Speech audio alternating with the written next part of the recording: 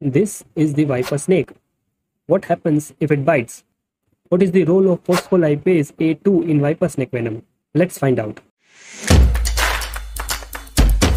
First, we'll see types of phospholipases. It includes phospholipase A, phospholipase B, phospholipase C, and phospholipase D. A is further divided into A1 and A2. Let's see the individual action of phospholipases. Phospholipase A1 acts on ester bond at position 1 of glycerophospholipid and form acyl glycerophosphorylcholine, acyl glycerophosphorylcholine, and 1 fatty acid. Phospholipase A2 hydrolyzes the ester bond on second position of glycerophospholipid and form lysolecithine. This is lysolecithine and fatty acid. Lysolecithine and fatty acid. Lysolecithine can also be reutilized to produce lecithin back by enzyme acyl transferase. The fatty acid at second position is mostly polyunsaturated fatty acid, and mostly it is arachidonic acid, which is a precursor of eicosanoid. Phospholipase A2 is an enzyme present in venom of bees and viper snake venom. We will see detailed action of phospholipase A2 in viper snake venom later in this video. Phospholipase B, also known as lysophospholipase, is an enzyme with a combination of both phospholipase A1 and A2 activities.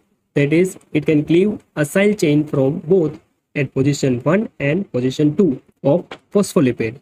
The products are glycerol phosphorylcholine and 2 fatty acids.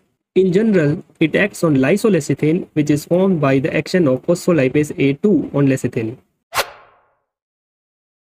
Phospholipase C is a phosphodiesterase responsible for hydrolysis of glycerophosphate bond that links the polar head group to glycerol backbone. It hydrolyzes the ester bond between phosphate and glycerol to form 1,2-diacyl glycerol and phosphorylcholine.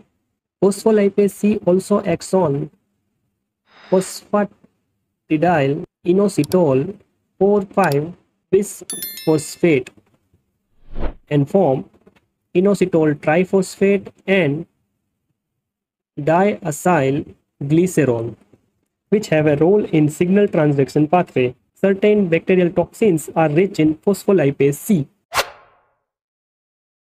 Phospholipase D hydrolyzes the bond between phosphate and nitrogenous base and form phosphatidic acid and choline. The partially hydrolyzed products can be reused for synthesis of new phospholipids. Plant sources contain phospholipase D.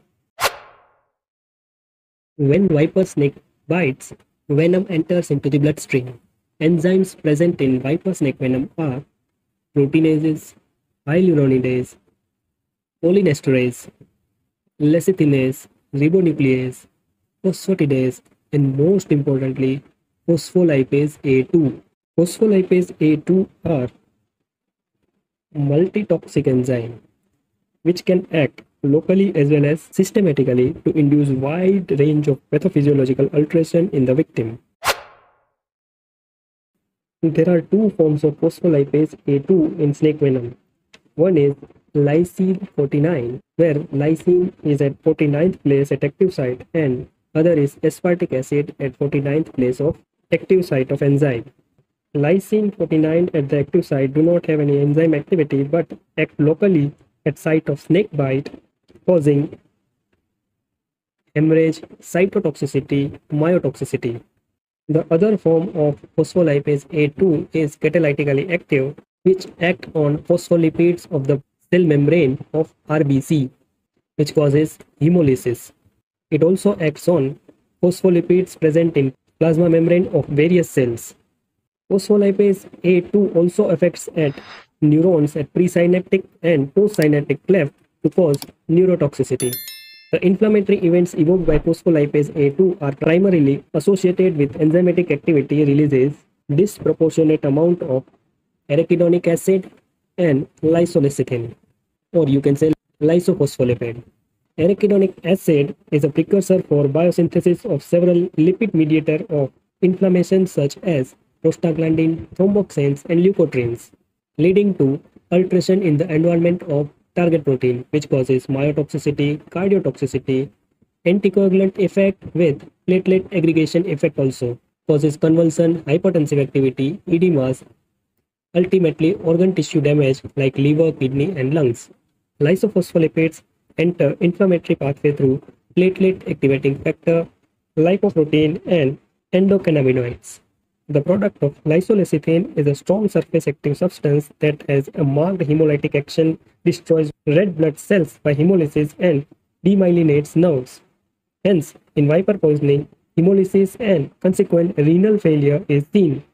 So overall, viper snake venom is cytotoxic, myotoxic, neurotoxic, and cause hemolysis leading to renal failure.